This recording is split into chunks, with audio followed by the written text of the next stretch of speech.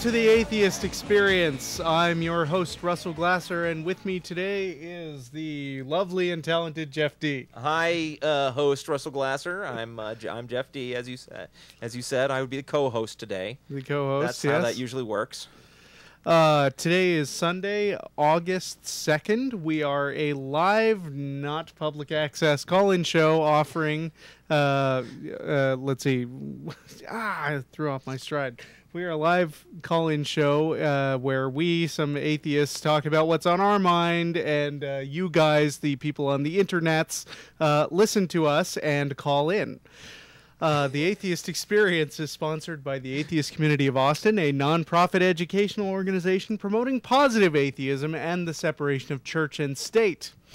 You can find out more by visiting www.atheist-community.org, and when you do that, you can also check out our FAQ page so you can see frequently asked questions that we receive on the show. The show is live on Austin Public Access Channel 16, usually after the summer is over. We are live on the internet every Sunday from 4:30 to 6 p.m. Central Time. You can also watch the show live, as everybody who is watching the show live now is doing, by visiting the official Atheist Experience website, www.atheist-experience.com. You click on live stream at the top of the page, and you also can participate in the wonderful chat room. Also at the website, you will find audio and video of past episodes. You can click on Archive to find a list of programs, including links to the past episodes in various media formats. You can see fan-selected clips on YouTube. And in addition to this program, the ACA also sponsors a bi-weekly internet audio podcast called The Nonprofits. You can visit www.nonprofitsradio.com, P-R-O-P-H-E-T-S, for more information. There was an episode today, and because of our wonky schedule, there will be another episode next week on August 9th. Of this show.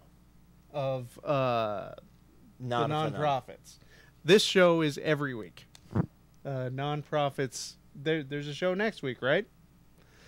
Do you mean yesterday we had a nonprofit show? Yesterday we had a nonprofit. You said today.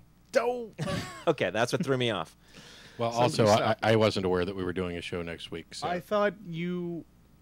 We'll figure it out. We'll talk about it later. It'll all Tune be into on the websites websites for more details. Weekly meetings for the Atheist Community of Austin are hosted at Romeo's on Barton Springs Road from 11:30 to 1 every Sunday, except for the first Sunday of the month when we host our lecture series at the Austin History Center, located at the corner of 9th and Guadalupe. Earlier today, if everything went off as planned, Chris Comer spoke about the state of science education in Texas. And the next lecture will be held in 1 month on September 13th, and I believe the speaker for that is still to be determined. If you can't make it to the morning meetings, you can always join us for dinner right after this program, beginning at around 6:30 every Sunday. Most of the people involved with the production of the Atheist Experience will head for Plucker's Wing Bar in North Austin. The address is 11066 Pecan Park Boulevard, and it's near Lakeline Mall. It's a great opportunity to meet all of us and all the people in the back, well, both of them today. And express your appreciation for all the hard work being done with the show. And finally, the ACA also hosts an atheist happy hour every Thursday, beginning at around 7 p.m. at the Dog and Duck Pub, located at the corner of 17th and Guadalupe. If you'd like to get in touch with us but don't feel like calling in today, you can always email us at tv@atheist-community.org. We, of course, get more shows than we can get more calls than we can possibly process on every show. More emails than we get more calls during the show than we can process, which is why you might want to email us. We do, however, also get more emails than we can possibly respond to. That is for sure. Thanks for pointing that out. So, like, lots of you will get replies, but don't count on it. But we love getting your emails, and we take every opportunity to look over them, read them, sometimes on the air, and learn from them. You have something to say?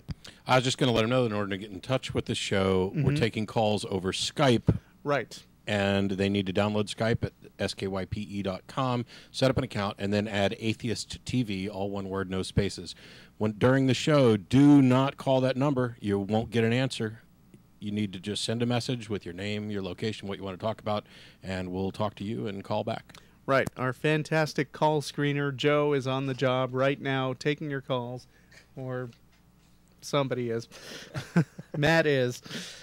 So anyway, you can Skype us, you can email us. There's all kinds of ways to get in touch with us. You can even drop into Austin and attend any one of the things that I just named. You can even try sending telepathic messages directly into our heads. Yeah, and we'll tell you right now, it's not going to work because there's no such thing. But if we receive them, we will notify James Randi immediately. Yeah. And also, you can check out the Atheist Experience blog, atheistexperience.blogspot.com. It's the unofficial blog of the show, but many people who are involved with the show like to write their thoughts on it occasionally. So that's another way to keep in touch. A couple of special announcements. The new ACA women's group, Dark Flow, is meeting for a happy hour on Tuesday, August 15th. And the Austin Bat Cruise is coming up real fast, and that is loads of fun every single year. So don't forget to reserve your tickets because that will be on Saturday, August 29th. So visit the website and reserve your seats. That's it. Jeff? Yes, Russell. How are you? I'm good. How are you? I'm good. I think last time you and I were on the show together, we were back in the studio. That is true. And it was like 2 months in a row. And I had one of my fits. Yes, and I took it upon myself to awkwardly calm you down. Yeah, well, yeah. I was joking. I have something to talk about this week that if you'll allow me. Please. Last week on this show, Matt and Martin got a call from Shawn from Houston. Hi, Shawn from Houston, if you're watching today, asking them to comment on something he found on x-atheist.com, something called the argument from game design. This is an apologist's attempt to justify God's authority as the source of meaning and morality and purpose and so forth, right? By analogy to game design. And it was there was a discussion on the show, and they did quite a good job, but I wanted to go into that in a little more detail since it especially interests me being a professional game designer. The basic concept here is of this argument is that the only objective purpose of a game is that which is established by its designer. And he extends this, uses other analogies during the course of his argument to like somebody who invents a tool, that things like that, right? Any person who creates a process or a tool or something like that, that's the guy who really knows what it's for, how it's supposed to be used, what its meaning is, right? And that therefore, if there's a God who created the world, that therefore nobody else really gets a say in what the purpose and meaning of life are, or what the moral rules of life are, other than him as the creator. Let me just read you some bits of his argument. I won't go through the whole thing. This is by A.S.A. Jones, ex-atheist.com. He says, some skeptics have a difficult time understanding divine rights. Who does God think he is, anyway? This argument leaves no doubt that if a biblical God exists, his declarations of morality and purpose are objective realities, while human morality and purpose can only be imaginary. This is the argument to use when skeptics accuse Christians of having an imaginary friend. Why? Because it exposes their own life as an imaginative game of make-believe. So it starts with this amazing little straw man. Life's purpose and meaning. In an atheistic philosophy, he says, there are certain things that concern the reality of life that must be accepted as illusion because without God, that is the only thing they can be. A life that is created by chance and natural selection can have no inherent or objective purpose or meaning. Instead, such a life can only have a self-assigned subjective meaning. All right. I mean, I think that's fair enough. That's similar to what we say pretty often. So is it that what we are saying we agree with that? Right. That's what you're saying? I do. How about you? I want to reserve comment until I get to meatier sections of his argument. Okay. He says, we may have different subjective opinions as to what that purpose is, but these are subjective opinions concerning an objective morality, right? So what he is saying is, since God's the guy that created the game, that therefore he wrote the rules, and objectively then those are the rules. Right. Well, I'm not a game designer, but I am a game player, and I disagree with his interpretation of that purely from an artistic perspective. Uh-huh. Because, I mean, lots of people, even not talking about games, lots of people take it upon themselves to overlay their own meaning on, say, a painting or a book, and get something out of it that maybe the author didn't intend, but could still be a valid interpretation. Right. But he's saying that it's not a valid interpretation, that the only valid interpretation is exactly what the author or creator or designer I think if that's the way you view art... This is interesting. It's this issue came up before when we were talking about the story that J.K. Rowling, several months after the release of the last book of the Harry Potter series, revealed that she had, in her mind, viewed Dumbledore as a gay character all along. And there was a Christian who responded quite similarly to this guy, saying, no, or I'm sorry, opposite of this guy, excuse me, saying, no, we've all read the books, and there's nothing in there about him being gay. Doesn't matter that she wrote the books. Doesn't matter what she intended. There's nothing in the books to make him gay, therefore he's not gay. Remember? Yeah, now, he wanted to impose his own impressions on the books. I'm not sure that's a valid reinterpretation. I mean, I think there are some ways in which the author is entitled to declare the facts of her own universe. Although, you know, the meaning or intention is kind of up in the air. Right. I mean, I tend to have a feeling like, write your own damn story if you want one where the wizard isn't gay. But then you're saying, it is a tricky issue. Yeah. The writer of this apologetic goes on.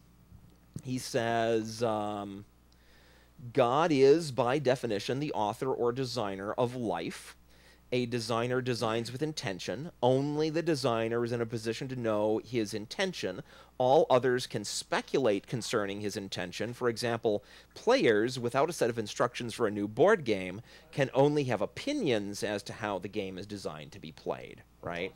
Ooh. So now, Shawn pointed out that a big problem with the caller, Shawn, who brought this up to the show in the first place last week, pointed out that this argument runs into a huge problem right out the door, because the word objective in philosophy, according to Shawn, I don't have this background, Oh, we've got that caller on hold, and I'd love to have him on after I get through some of my comments.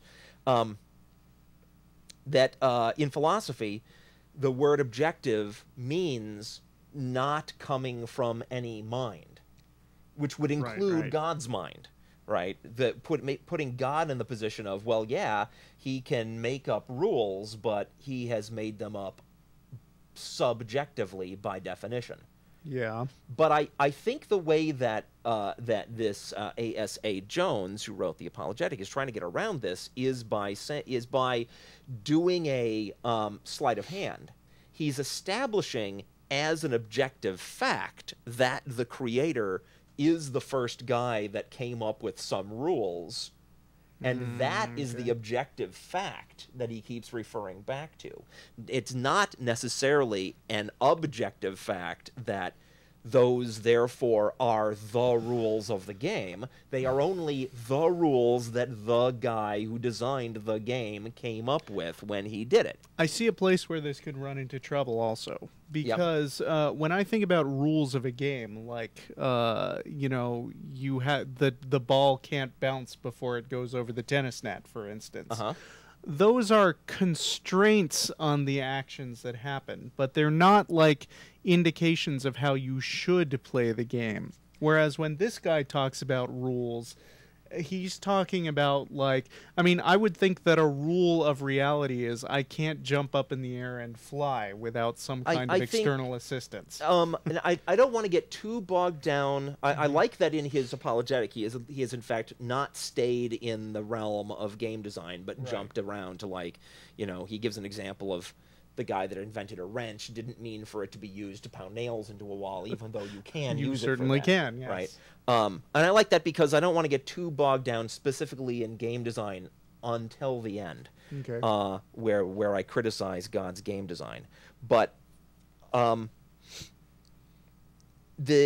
think what he's trying to do is he's trying to, in this argument, he does this bait and switch, and and it can work because us human beings have a sense of fairness and a sense of respect for creators of things. Okay. Right? Which, this, like, fairness impulse. This person came up with this thing. Of course we should grant some consideration to the fact that this is their invention, right? But there is a limit to how far that goes. That that's a fine thing. Speaking as a creative person myself, I love the idea that when I design, say, a tabletop role-playing game, that people ought to be obligated to play the rules precisely the way I wrote them. In fact, I may be unique among paper role-playing game designers in wishing that were the case. But because in that hobby, those rules are widely looked upon as guidelines, advice. And I tried to make my rules actually work. But I realized that is not the way that it is. It's not the way it's going to be.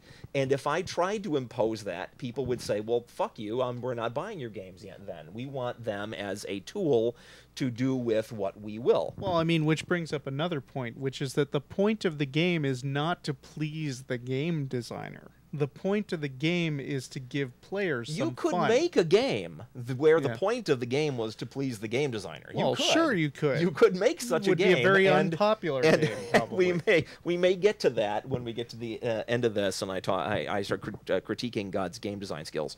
I am wearing a shirt today, just since I brought up the fact that I am a game designer. This is a shirt that says, Origin, we created worlds, 1983 to 2001. Origin is the computer game company I moved down to Austin, Texas to work for. And we create worlds was the company motto because they made computer games. They were immersive virtual experiences. And eventually the company got bought out and shut down by the new owners. And there was a party, like a wake for the company. And these shirts got handed out.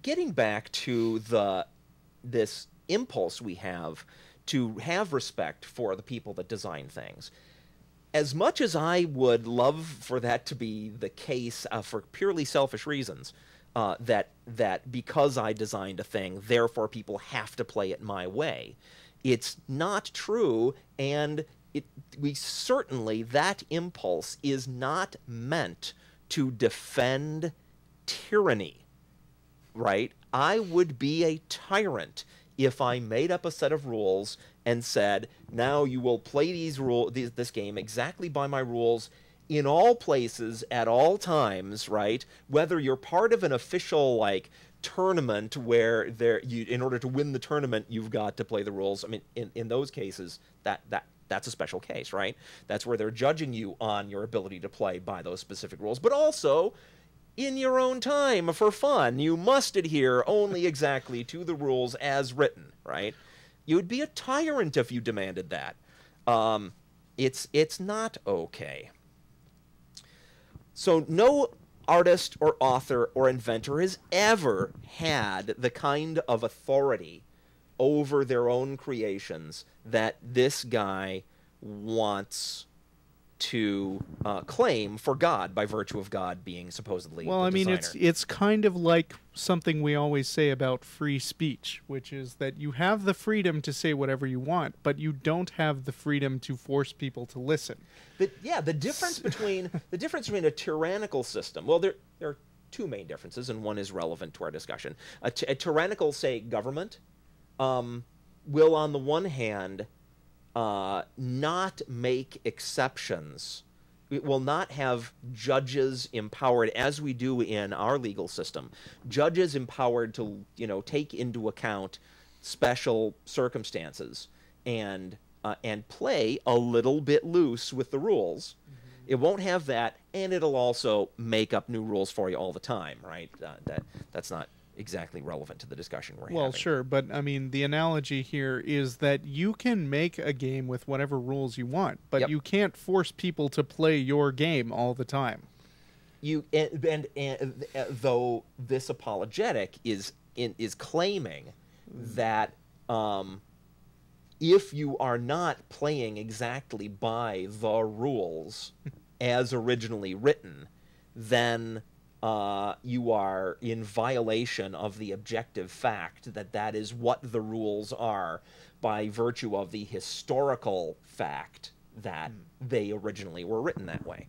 A lot of games, you can't even find that out. We don't have an original version of chess. None is known. There are bazillions of pre-modern chess variants that people know about and play. And from what I've heard, I mean, the rules of chess certainly have changed. Like, I read about one specific case where a pawn could promote to a piece of the opposite color.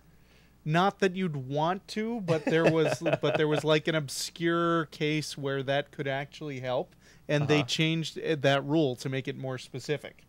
So the rules aren't just things set in stone that never change. Right.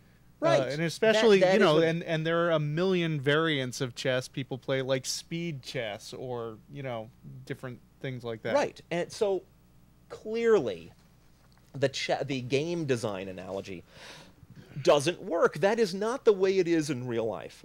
Just because the fact that you are, say, the original creator of a new set of rules for a new game does establish an objective fact that you are the original creator of that set of rules. But there's nothing, not in our culture, and certainly not in the fabric of reality, that says that there's anything at all wrong with playing it differently. There's not. There's no objective value judgment to be made on whether one game is better than another. Right. There's not. That's purely subjective. I'll say that we're not just picking on the game design analogy here. This is true of wrenches. He brings it up himself, right? There is, in fact, you could build a house and you could use every tool wrong. It might be harder, but you would actually succeed in your goal of building a house by pounding in all the nails with wrenches and using the edge of a scissors to screw in all screws and whatever all else you're going to do. You could do it all wrong and still succeed. There's that. Also, I will point out, I found this especially ironic. Did you know, this is, as a self-published paper role-playing game designer, one of my biggest pet peeves is that game rules are not protected by law. They're completely not. There are two mechanisms in law in the United States. I'm talking. There's two mechanisms in place that you can turn to for legal protection if you're a game designer. One is copyright, the actual text of your rules. You can have a copyright on that, and if anybody makes just teeny little minor changes to the wording of your rules and pretty much reprints your copyrighted document, you're protected, right? That is a violation of your rights. The other thing you can turn to is patent.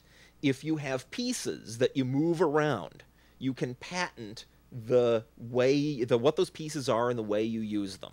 You can do those two things. But you can, in fact, legally take, say, Dungeons and Dragons, and people have done this. You could take Dungeons and Dragons, completely reword it, and as long as I'm talking older editions of Dungeons and Dragons, they've gotten a little smarter and had more prop-like patentable things. I don't know if they've actually patented new editions. There was an actual edition of original Dungeons and Dragons you can find on the internet, put together by guys who basically reworded everything, but it's the same damn game. Another actual example. Free. Back when I was using a Palm Pilot, I was looking for games, and I downloaded a game which was based on the board game Acquire. Uh-huh. It was called Acquire with a K and a W. Right. There was a similar and the rules were identical, and they were handled by the computer, and they didn't write the rules, but they were in every way played identical to the board game. Yeah.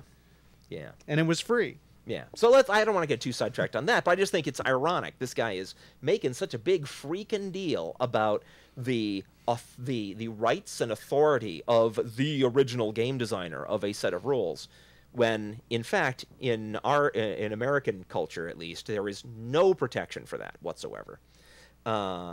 Okay, so God as game designer. Here's how. I just love this analogy. Now I am going to take the analogy and totally run with it and destroy it. God has invented a new game, and he calls it Monopoly. Okay? Here's what it is. You get a box. In the box, there's two six-sided dice. There's a board with a track around the outside, and the track's divided into these properties that have costs, right? And there's little houses, and there's a track that are with little spots clearly for the houses to go on, where you move them up and down to show what the value of that property is. And there's all this fake money and stuff, right? And the rule of the game is, to win, you have to accept Jesus Christ as your personal Savior.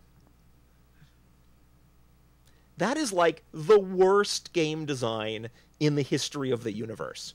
And I'm making an analogy here now between life and Monopoly. Life, being alive, is this circumstance where you're surrounded by physical resources and energy sources, and you have needs to eat, and you've got a physical body, and it's capable of certain actions, and it's got various drives. And none of that, nothing in the physical world has anything to do with the supposed victory conditions, except, I guess, in the sense that you could have a slightly longer set of rules written by God for the real life game, where it's a list of don't do this, don't do that, don't do this other thing, right? Well, from what I hear from Christian radio, all those other things are relevant in the sense that the houses and things are put there to distract you, and they're a test. Because if you go about trying to do things with the houses and the fake money and everything, then then that's an obstacle to winning the game. But there are no actual rules for winning, right, other than don't do those things, right? It's still that you do not even have to pick up, going back to Monopoly, you don't even have to pick up the dice once. You don't even have to set up the board. You don't have to open the box if you happen to already know what the rules are. You accept Jesus Christ as your personal Savior, bang, you're done. And of course, there are now variants on the rules from different denominations of Christianity, right? There's the God's Monopoly variant where you have to also where works count, where if you just say that, but you don't like give away your play money to the other players enough, then you still don't win.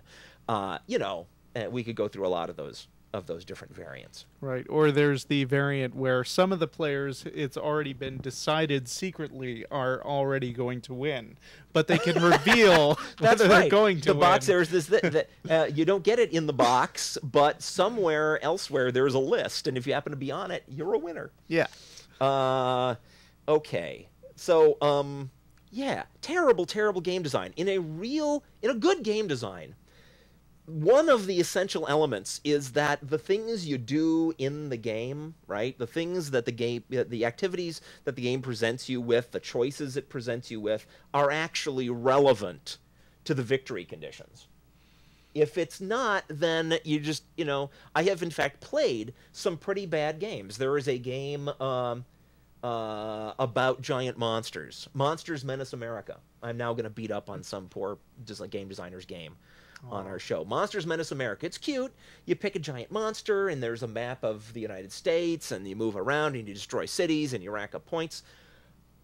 You play through all of this, and once America is completely destroyed, then you have a final battle to see who wins. And the connection between everything that came before and the final battle is extremely tenuous. Can I give you one more example of a game I love to beat up on? Yes. Quidditch. Quidditch! Excellent example, since we're talking about J.K. Rowling Quidditch today. is a terrible game, and the reason is that you do all these things, you have all these players flying around to score goals. Just saw the last movie. They do a great show of trying to make Ron's position as a blocker look interesting. But none of it matters, because if you're the seeker, you grab the golden thing and you immediately get 15 goals, which, unless the other team happens to be ahead by more than 15 goals, which doesn't happen in most sports unless one team really sucks. The concept that there's a special thing you can do to score extra points is not necessarily bad. Oh, yeah. But the gap between your ability to score following the normal course of the rules, right, and the special bonus points you get for the golden snitch is just ginormous. That's ridiculous. Yeah. The game rules of Quidditch could be improved vastly by reducing that to, like, I don't know, 3 points. Sure. And of course it's done because the point of the game is to make one particular fictional character score these exciting single-handed victories, so you root for him. Yeah. Nobody else in the game actually matters because they're cardboard cutout characters. Sorry. Right. But now, according to ASA Jones, if anybody tried to play Quidditch in Harry Potter's world and they said, you know, let's change that so you get, I don't know, 5 points for capturing the golden snitch. 5 points for the snitch, right? It'd be a much better game. No, can't be a better. It doesn't matter if it's a better game. Because they are making a change on their own and are not the original designers, therefore the entire activity becomes completely meaningless, according to this guy. I'll give you another example of a game that I loved that I played completely wrong. Do you remember Asteroids, the arcade game Asteroids? Of course, yes. You get a little spaceship, and you fly around, and there's these big asteroids, and you can turn on the thrust to make your ship go forward, and it eventually slows down, and you can turn, and you're trying to dodge the asteroids, and then you have a button to fire your little plasma bolts that hit the asteroids, score points, and break the asteroids into smaller pieces, which you also have to avoid, and they're also worth points if you destroy them, and you have to destroy everything to move on to the next screen. And every once in a while, there's this enemy spacecraft that comes out and is shooting randomly, and you don't want to get killed by that, right? That's the game. Sure. Well, I got awfully good at Asteroids. They had an Asteroids machine downstairs from the TSR offices when I was an illustrator on Dungeons & Dragons, previously mentioned. And my lunch breaks, I would go down there and play Asteroids. That is what I was doing when the news came on that Ronald Reagan had been shot. Which has nothing to do with anything. I got awfully good, so I decided, what would happen? How long could I play if I wanted to score 0 points. Because, you know, if you run into an asteroid, you score points. Of course. So the only way you're allowed to die... you don't get points if you get shot by the UFO. Correct. So the only way you can complete the game is by continuing to dodge the asteroids. It's all about aerobatics, right? Until, by random chance, the alien spacecraft shoots you. It's really hard. Doesn't the alien spacecraft also hit asteroids? Yes, it does. Oh my gosh. And that increases the difficulty because it breaks up the asteroids and there's a lot more stuff you have to dodge. Okay. More examples of ways that games are just not the way that Mr. Jones thinks they are. Paper role-playing games that I was talking about before. Paper role-playing games, right? Great big freaking books of rules. You can pay easily, you know, $40 for a great big hardbound role-playing game these days, and it's gigantic 100 and 250 pages in full color and all this stuff, right? There are no winning conditions in a role-playing game. There's not getting killed. That's the victory condition. And as long as you don't get killed, you, like, you know, accumulate stuff. That's what paper role-playing games are like. So, and actually, that's not entirely true. I have, as a player, I had a character who was a follower of some mythological god in the fantasy setting where the game was taking place, and my character was killed, and the other player characters scraped their money together and they went to a temple and they paid to have me resurrected, my character resurrected. And I said, no, save your money. My character, I'm role-playing here, does not want to leave Zeus's side because he is wound up in Valhalla, which is like supposed to be the prize, and I'm playing it that way. I'll make a new character. So even not getting killed is not necessarily a victory condition. It's more like have fun. That's the point of the game. I got another one. And you get rewarded for having fun without getting killed. World of Warcraft, the rules specifically say that you may not sell Warcraft gold for real money. An entire industry has sprung up because people will pay real money for Warcraft gold, and the game, I guess, has become continue to make money by avoiding Blizzard's authority. and so, you know, there's all these things that they game do. That's happening there's the all original these game, but things that violating they do. the expressed rules, the legal rules, and that you actually have to agree to terms of service. When you play that game that says you will not sell the in-game money, right? And yet they do. Matt brought up Worlds of Warcraft on the last episode. Thank you, Matt. That's absolutely right. So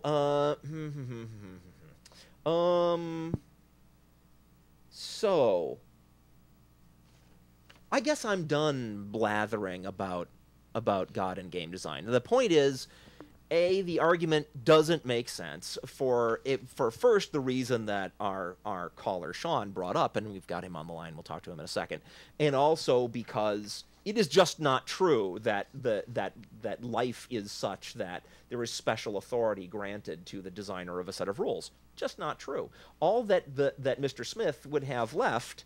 Jones would have left for his argument, for his apologetic, is to retreat to the point of, oh, well, you know, but you can't avoid the fact that God's going to impose the rules on you because, you know, he's omnipotent and can make you lose if you don't do what he says. Well, fine, but that has nothing to do with the fact that he was the original designer, right? Right. It just means that he's the biggest bully. That just boils down to might makes right, which ain't true, and so it loses that way. Can we have please Shawn on the line? Hello, Shawn, are you there? Hello? Hi. Shawn. Hey, I want to thank you. Had a few objections to the game designer argument that I wanted to bring up. Yeah, please. And before you start, I want to thank you for calling in about this because I really loved reading that thing and picking it apart myself. Yeah, it's no problem. But one of the things I wanted you guys to bring up is that the game designer argument does not take into account that because God is held to be eternal, he could not have had a cause or a reason for existing, since there was no higher being with a reason or purpose for making him. And thus, by the theist's own logic, God is necessarily purposeless and random, and his purpose is subjective. Ooh, that's interesting. Let me think about that a second. Yeah, well, I mean, that's actually similar to the Euthyphro issue. Which Right. is, I mean, are the rules good because God made them up, or did he make them up? Well, did he write them that way? No, because, that's different. What Shawn is pointing out is that because Mr. Jones, I got to keep looking at it, Mr. Jones is saying that without some external source of meaning and purpose, you can't have one. That therefore God, who doesn't have an external source of meaning and purpose, can't have he can't have any meaning and purpose. Right, makes sense. I'm not sure that would necessarily.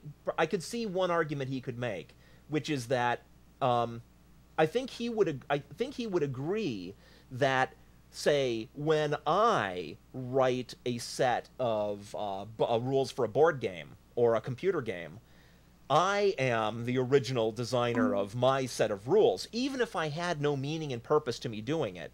I think Mr. Jones would say, well, it doesn't matter that Jeff had no meaning and purpose, not believing in God.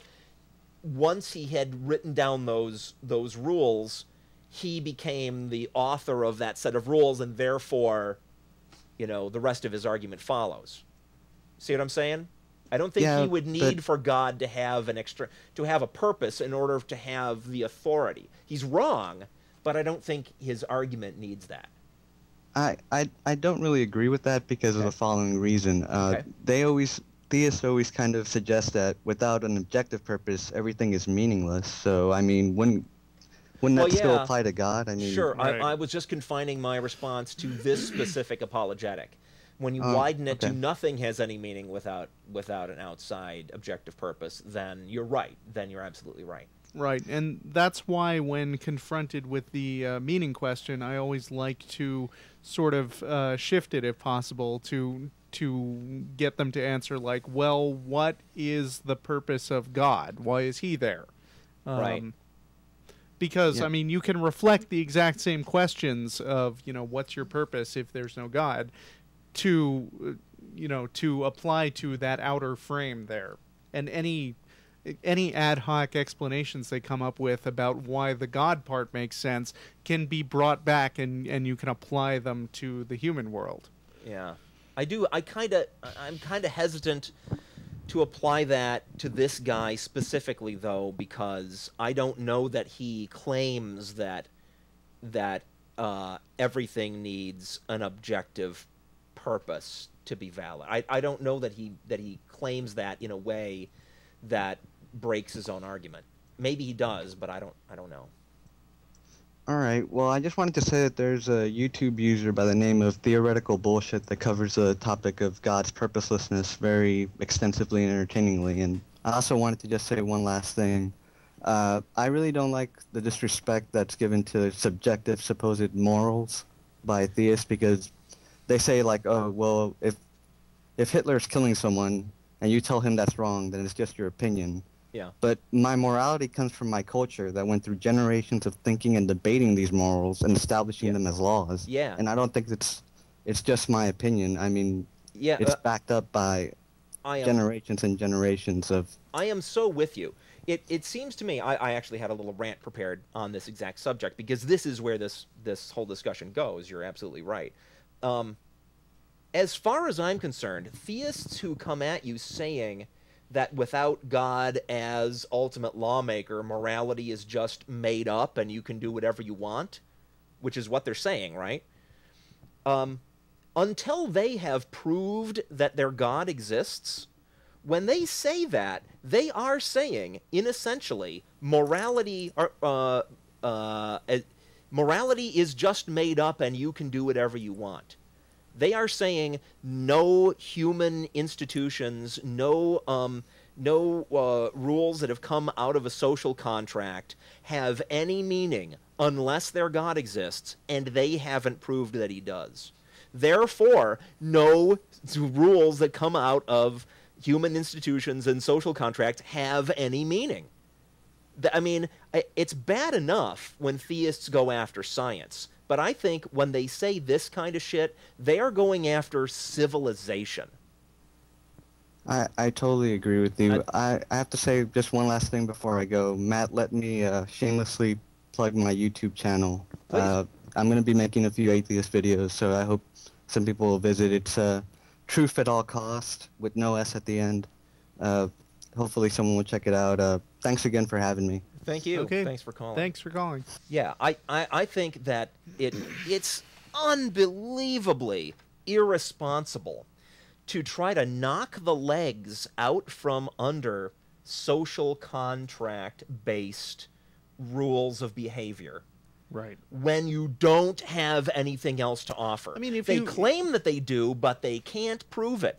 They freaking have to prove it. If you look at it that way, a Christian has no reason to stop at a stop sign, because the Bible doesn't really say anything about stop signs specifically. Yeah. So luckily, most of them have this other crazy belief, like the what is it? The K Street people, C Street people, C Street people that we've heard about in the news lately. Yeah, and on the nonprofits yesterday, influencing our government with their fundamentalist wacko craziness.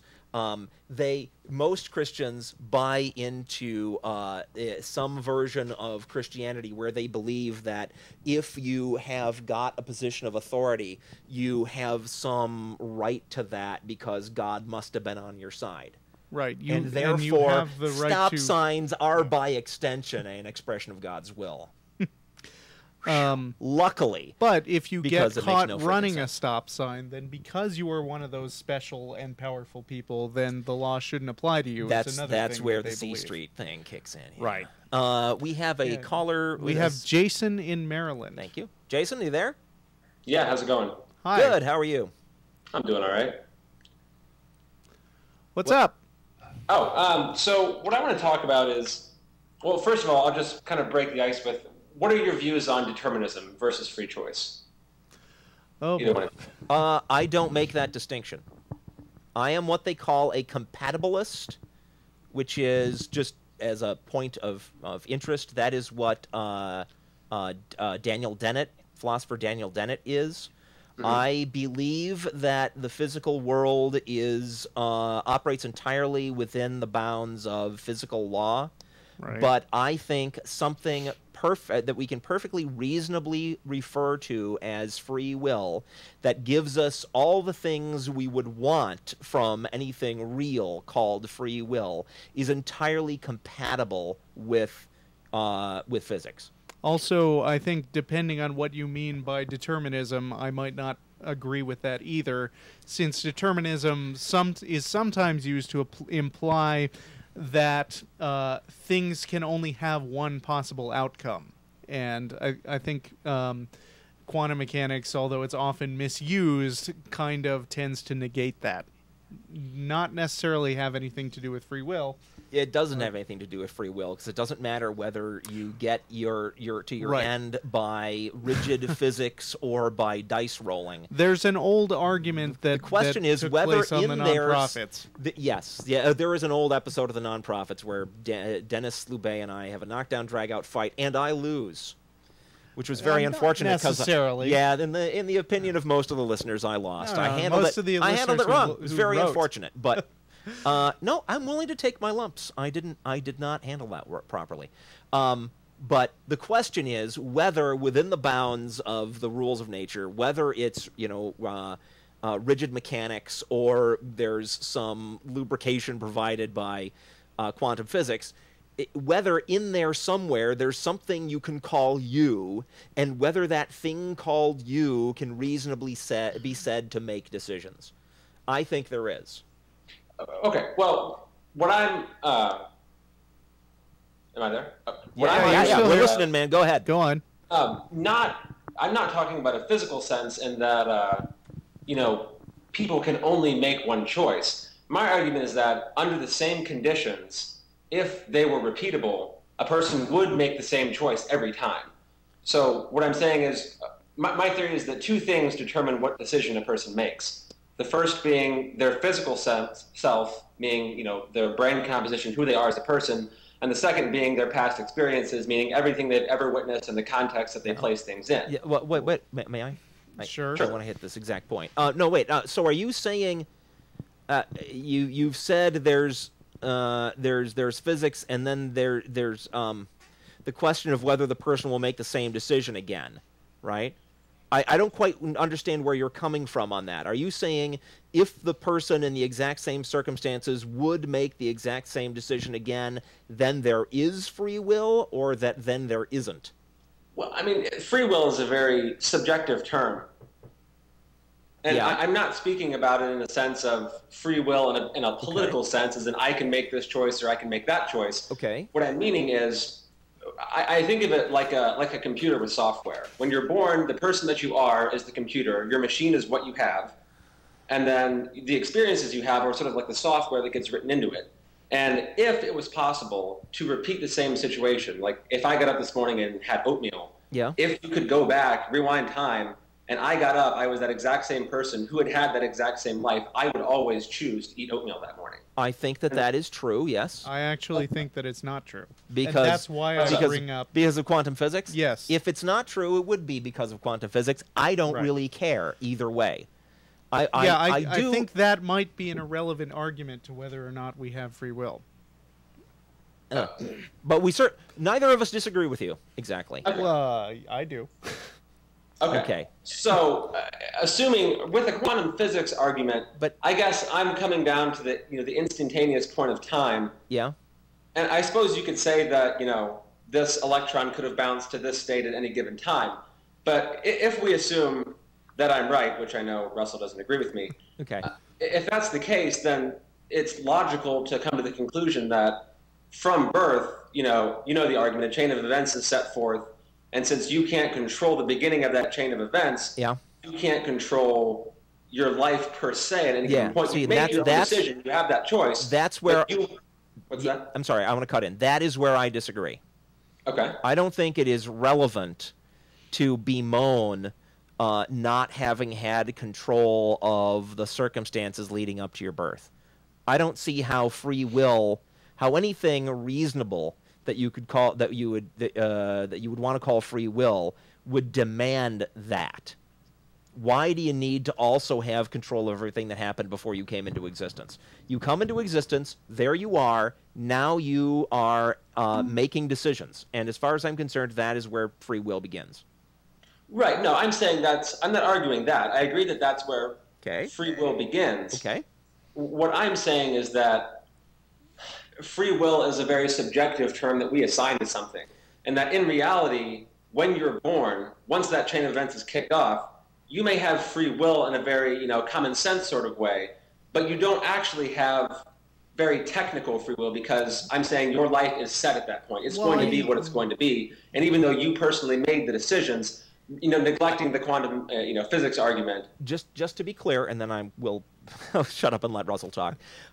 Just to be clear, even if quantum effects had no influence, and I am the result of events that came before me that determined what my initial starting conditions were going to be, and even if you could replay history and I would come out saying and doing and thinking exactly the same things, I think there is free will in a technical sense. How so? What do you describe that to? Because I am whatever it is that I am, right? So that is my start. Those are my starting conditions. To say that the starting conditions would be different would be to say that I am not me. It doesn't matter that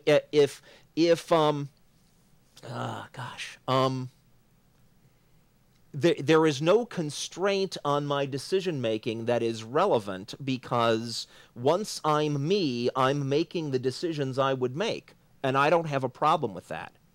Those are exactly the decisions that I wanted to make. Where is the constraint on my free will? It's difficult because there are two very different sides of the coin. There's the side of, I'm a person, I feel like I'm making this choice. Of course you are making the choice. I'm not talking about feeling. I mean in a practical reality. I think there's free will, and it's that.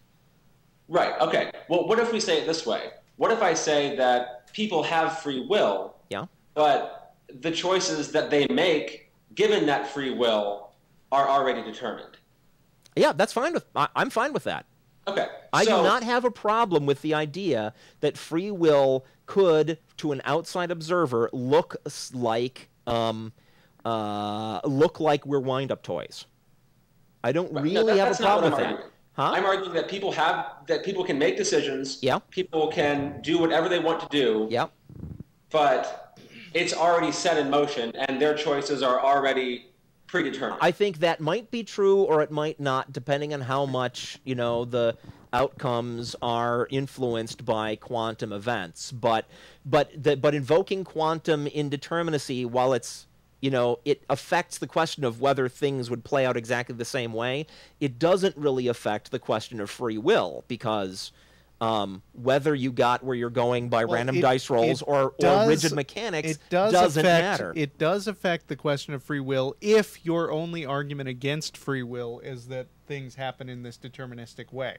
Okay, I suppose, but that's not a good argument. I agree. That's my point. Okay. If this is the main argument and that one gets knocked down, then you have to go and find some other argument against free will.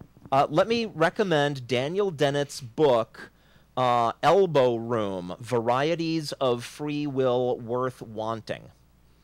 It's like old, out of print, really hard to find, and then one of the coolest things I ever read. Check your library or something. But I guess my main point is, how I tie this all back into the theme of your show. Yeah. Is that if people believe certain things, I'm torn, because on one hand I look at people who commit themselves to some ridiculous, obscene religion, and I say, gosh, they have to be complete idiots. But on the other hand, I think of everything that I just told you, and I say, well, maybe it's not their fault. Maybe they just haven't been exposed to the right things. And, given different exposure and different past experiences, they might come to a better decision. And so maybe we shouldn't be angry and frustrated with people, but, try to be as effective as possible. Yeah, but wait a minute. Why shouldn't you be angry and frustrated with them? Because even if your determinism is true, it's still the case that you are, the course of your life includes getting angry and frustrated and exposing more people to atheism. Oh, I agreed with you up until a few seconds ago. Oh, yeah? I would say, why not get angry and frustrated? Because for whatever the reasons are why that dimwit believes the things he believes, right? Those things are annoying. Those things don't make sense. Now, maybe that dimwit is someone who could be talked out of it, and that then is an argument for not being for holding off on your anger until you've sized this person up. Is this somebody who is going to be able to have sense talked into him? On the other hand, and here I'm kind of justifying my own little rants that I go off on periodically on certain callers. On the other hand, if you discover that they are someone who is not going to be able to see reason, then you might want to lose your temper, because you might think that, well, if they're not somebody who can have sense talked into them, maybe they're somebody who will shut the fuck up next time around and not feel like they have complete freedom to say the crazy things that they want to say without being called on it. And that is also productive. No, I see where you're coming from. And that's all true, even if you're both freaking wind-up toys. Right, and even if you are a wind-up toy, you're also not responsible for your reaction. No, you are. Of course you are. If you are the wind-up toy that behaves that way, where else would responsibility lie other than with you? Right? Okay, so we don't take a person who grows up. Let's say they are beaten by their abusive father and grows up to be a serial killer. We don't let them off the hook and punish the father for being abusive. We still take the serial killer, and we still do now whatever it is seems to be the treatment that is going to either protect society from them or help them recover, or preferably both. And understanding what the true causes are is relevant, so you can understand what the right reaction is. But the fact that events out of their control led to them being the way they are is not relevant to the question of whether they are the person that's going to get the treatment. Right. Of no, course I they understand are. that. But here, let me say one thing, and let me finish before you cut in, because I think it's going to make you angry if you don't hear the end. I get really excited about this topic. And the game design thing. It's a great day for me. I think that while I do come to the logical conclusion that there isn't a very technical free will, I hate the idea of it. And while I do think that, and I think that in a very technical sense, people aren't really responsible for their actions, I think we have to make them think they're responsible for their actions, because if people thought they weren't, then there would be complete anarchy. So we have to operate under the assumption that people are responsible, because people have to be accountable for what they do. Yeah. But I think there has to be, I'm forced to sort of take a level of understanding and sort of feel sorry for people at the same time, because while I think they have to be punished to set an example and to make society operate fluidly, at the same time I have to think, is it really their fault? I don't. Oh, wow, I think quite aside from the question of free will, it's reasonable to ask yourself what the outside influences are that affect this person's outlook on life, because it helps you deal with them more effectively. Exactly. And I would not say that the reason to punish someone is to set an example. I would say the reason to stop a person, possibly restrain them, possibly subject them to medical treatments, or whatever it is that seems like it will be most productive in protecting society from them and helping them recover. That has nothing to do with punishment exactly. I think that is an old-fashioned notion that we don't really need anymore, personally. But and of course I disagreed with all that other stuff you said. I think I have a friend, Dennis Lubay. We had that episode where there was the big debate on the nonprofits on this very subject. He also thinks, as you do, that there's not really free will, but we kind of have to act like like there is. And I don't think that it's necessary to fall back to a position like that. A position where you are basically saying that there is something that you have to hide from everyone and pretend like it's not true. I think that's very unhealthy. And I also think it's not needed. I strongly recommend you read Dennett's book. No, well, it might not be healthy and it might be unneeded, but that doesn't necessarily mean it's not true. No, that doesn't. But Dennett's book will explain why it's untrue.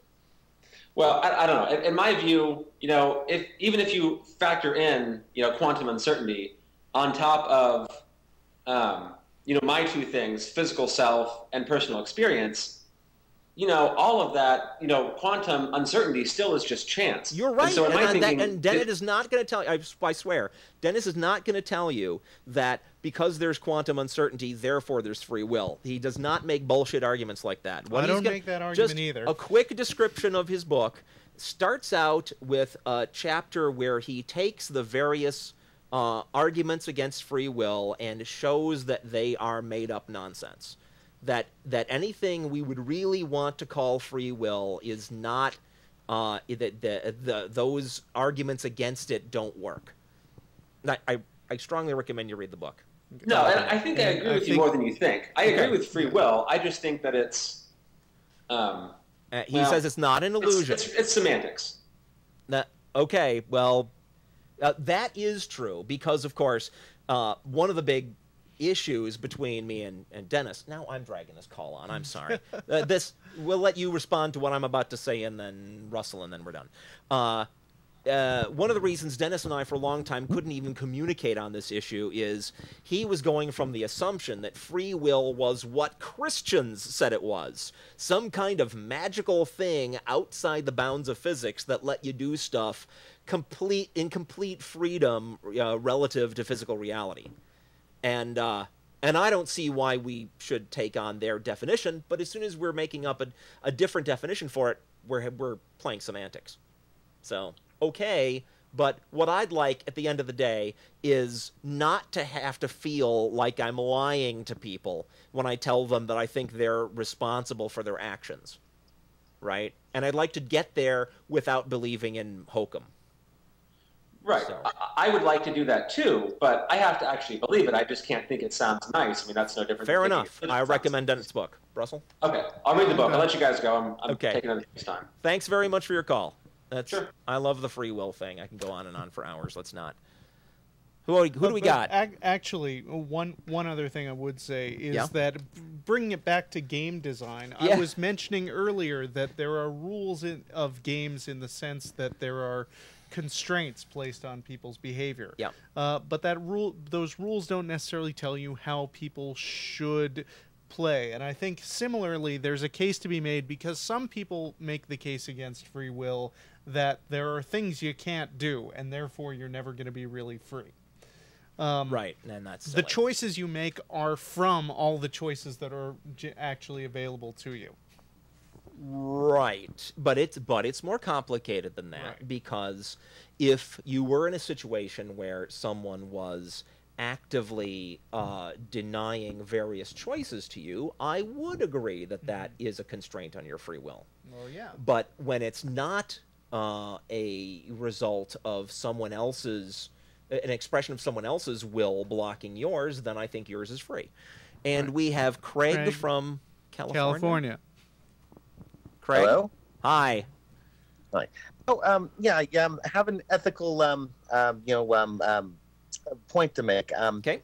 Well, religion says, that they're the font of morality, but, well, here's a simple little ethical scenario. Your friend's stuck in a burning car. You have no way of finding the fire, no way of freeing your friend, but you have a rock. Now, the logical and humane thing to do would be to take the rock and pounding your friend's skull and kill them quickly rather than let them burn to death slowly. But all those people in religions, they're saying, you can't do that. That's wrong. Yeah, so much for them, knowing what's right. Well, that is what you get. Yeah, scenarios like you spun right there, right? Those, I call those tragedies. There are circumstances when there's no desirable way through, right? It's a question of one horrible thing or another horrible thing. And you're weighing, which is less horrible. The kind of morality taught in at least Christianity is lists of you should do this, you mustn't do that, period, right? And no room for any kind of is what they used to call situational ethics, right? Where what's actually going on matters. You're right. It's crazy. Yeah, it is crazy. Yes. Yeah, I have other examples, but you probably want to get on to the next call. One example. Okay. Well, I mean, sounds like one of the Peter Singer moral dilemmas. I think, didn't he come up with all these scenarios? I'm not sure they were originally to him, but there were a bunch of questions that he would pose to people to explore exactly what ideas they had about what's ethical and what's not. And one of the things that people strongly held across cultures was that it matters if you're an active agent. It at least matters to people's sense of right and wrong if you're an active agent causing a death rather than just averting it in some way. Like, for instance, some people agreed that, say, throwing a switch that would divert a train off a track from 5 people to 1 people is okay.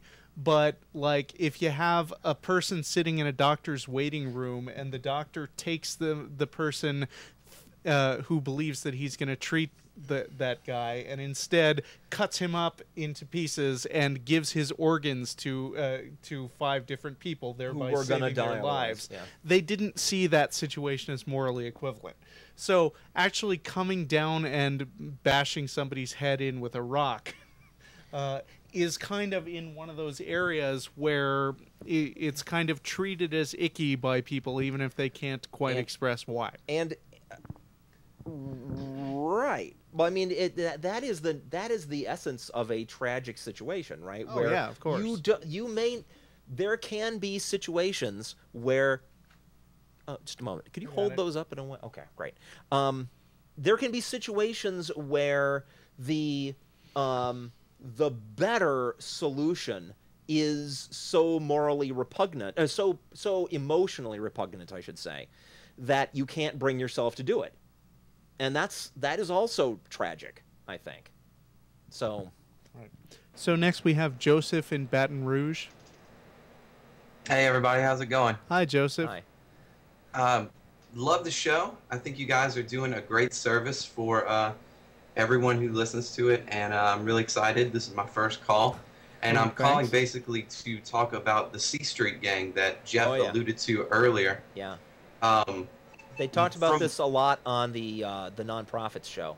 Okay, I didn't get a chance to hear it yesterday, but I'm a history student at LSU, and one of my interests is how religion and fundamentalism kind of have been merging with politics recently, and I think this C Street gang is really a great, well, I guess I don't want to say a great example of this, but it's an example that worries me a lot when they start talking about how they're planning on building mega churches on military bases, how they're talking about this whole ideology of Jesus plus nothing, which is kind of their main ideology, which is kind of a totalitarian kind of thing, fundamentalist. Yeah, I mentioned on the show yesterday they actually praised the mafia and Hitler as examples of people who... They call themselves the Christian mafia. Right. Right. And they say that these mass murderers like Hitler and Pol Pot and Stalin, that they are, actually men of God because they've been put in these places of power to execute God's will. I'm not sure they actually said they're men of God. I think they just use them as an example of people who use their power effectively, not necessarily praising everything. Yeah. I guess they do kind of compare them to the story of King David in the Bible, how he was put in this place and did terrible, terrible things, but in the end, he was God's man. If they don't, it would be hard for them to explain, I think, how it is that Pol Pot and Hitler were not handpicked by God, given their premise. Right, and the Bible actually says that, I'm not sure exactly what the quote is. Can I take a moment and say something terrifying in defense of the C Street people? Oh, absolutely. Okay. They're terrifying enough already, so whatever you have. If in fact they really believe that they really know what is really best for everyone, then they're doing exactly the right thing. This is why it is so important for people who feel like being activist about their atheism to start hammering now on this freaking stupid, morality is whatever God says thing. That is the cause of the problem. Right.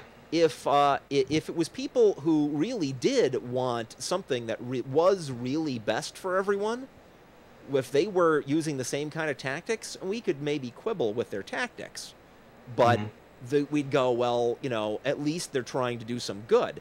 They're not trying to do some good. What they're trying to do is institute their superstitions as the law of the land.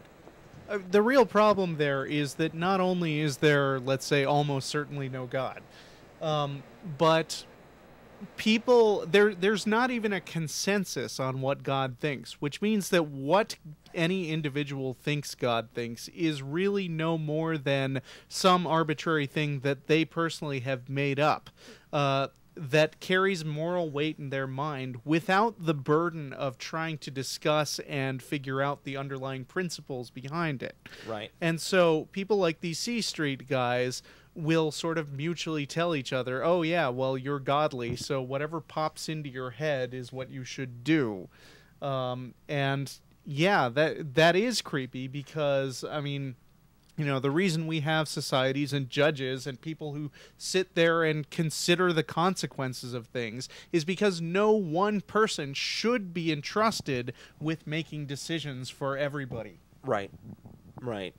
Or any house full of people doing it secretly and manipulatively behind everybody's back.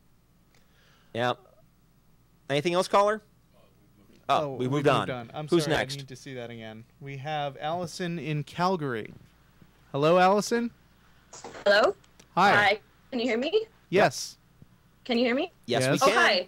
hi. Just quickly, I'm supposed to be quick.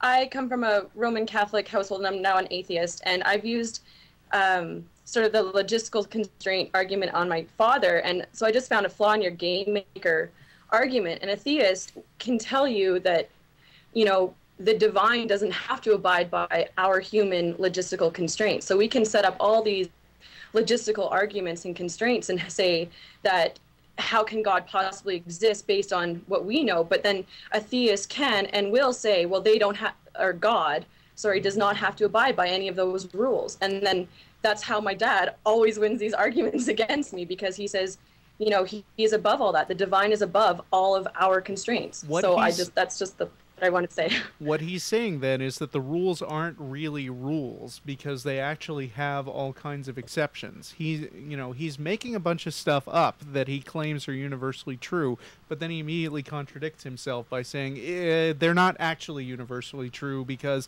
I have the freedom to make shit up that doesn't conform to the rules, which also then would appear to be made up. Yeah, I don't know anything about the laws or government in Canada, really. But here in the U.S., my response to that kind of well, you know, God is in charge and he can do whatever he wants, I bring up the principles of American government, which is that the rulers rule by the consent of the people, and that there is no such thing as a guy who just unilaterally has the authority to make up rules and impose them on others in American culture. There is really no such thing, and that is called a tyrant. Right, absolutely, and I completely agree. I've just lost this argument so many times with my father in particular because he says, you know, God does not have to abide by our political rules or our political definitions. Say yes, he does. Say yes, he does. Try that. There is a wonderful. I'm recommending books today. There is a wonderful novel by the Discworld guy, Terry Pratchett, and. Oh, what is who's the Pratchett reader here who can help me out? The book with the little turtle god? Darn. Sorry. I will find the information and post it on have it posted on our website. Oh, but it's a great fantasy novel. This guy writes like social commentary, comedy fantasy novels, and it's about this priest who discovers that his god has dwindled down to like this little tortoise that can talk to him. And helps the tortoise regain his religious power, but the cost is the god is like an elected representative of the people now. Else he's not going to get help. Okay. What I like to say is, how do you know that the god you're following is actually good? Because I mean, I like to invite people to imagine a scenario where this guy wrote a book of rules that he said everybody should follow, and he has an enemy, but it turns out that the guy who wrote the book of rules is actually Satan, who's tricking everyone, and the enemy is actually the good guy. How do you know that you're... I mean, you must have some other reason other than that the god told you he was good. Because Satan would also tell you he was good. My experience in Canada, we don't have I haven't come across a lot of fundamentalist Christians, but I was raised Catholic, right? So a lot of the what they quote unquote know comes from dogma, and it's actually not biblical based at all. Yeah, of course. Two things. Right. So that's even worse because it's a whole bunch of guys. Right. In the medieval times, trying to control uneducated people. Well, so, I mean, whether it's... at the same time, you still have people that are so ingrained, right? Two things. It's so ingrained in them. Yeah. I remember the name of the book. It's Small Gods. Small Gods. Okay. And just getting back to that point. Next time your dad says God doesn't have to abide by human rules, say, he does if he wants me to pay any attention to him. Otherwise, he's just a tyrant. Because what I do, you tell your dad, what I do is I have respect for elected representatives who are, whose authority comes from the fact that people have given it to them. Tell them that. Right. Also, Yeah. whether it's Catholicism or fundamentalism, I mean, fundamentalists don't think they're actually getting all their stuff from the Bible. I mean, a lot of this stuff about the end times that's in, like, the Left Behind books are actually from extra-biblical sources because, Revelation is really a very, very short book. And there's been a bunch of stuff made up over the centuries to fill in the gaps of exactly what they think that is going to happen that isn't coming from the Bible.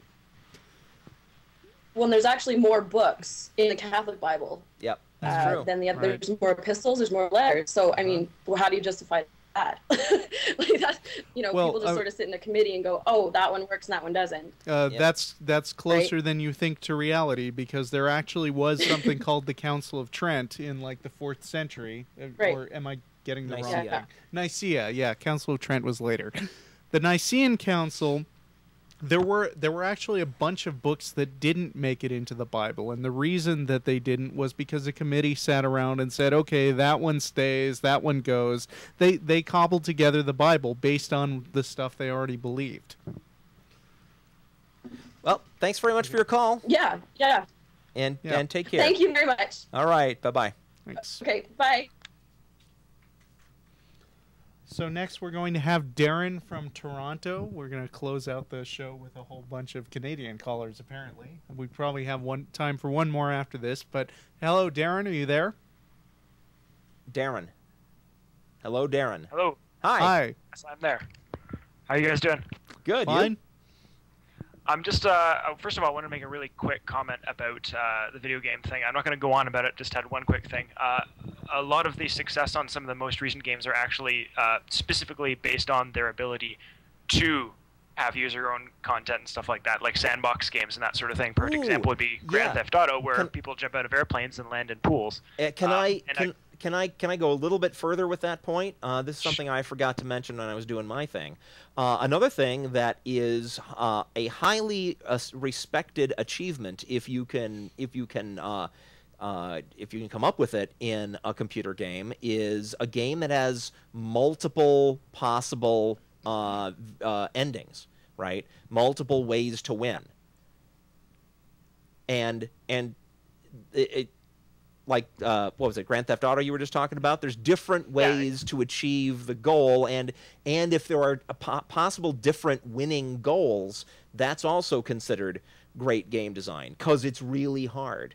But a god should be able to do it. Another perfect example of that might be Mass Effect, where you can actually win by doing the opposite of the goal, and you win both times. Whether you slaughter the people or whether you save them, you still win, and you get to do it both ways. Or Spore is a good example because it also, you have all these different alien civilizations, and you can sort of conquer the universe by killing all of them, or you can make them all your friends and join up into one mass civilization. There's multiple ways. Which is,